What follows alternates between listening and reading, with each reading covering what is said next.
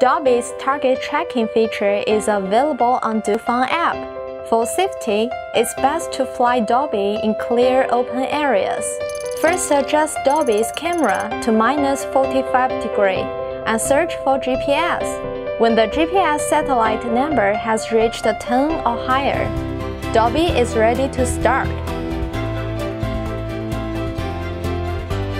Let Dobby hover at least 5 meters above the ground. Click the special feature icon and click Target Tracking, and then manually choose the object to track.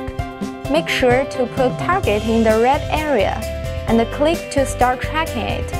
The red area will turn to green, which means the target has been locked.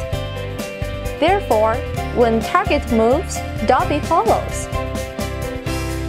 If you want to record a short video, please click ERS icon on the bottom of your phone screen, and then click the shutter icon to start.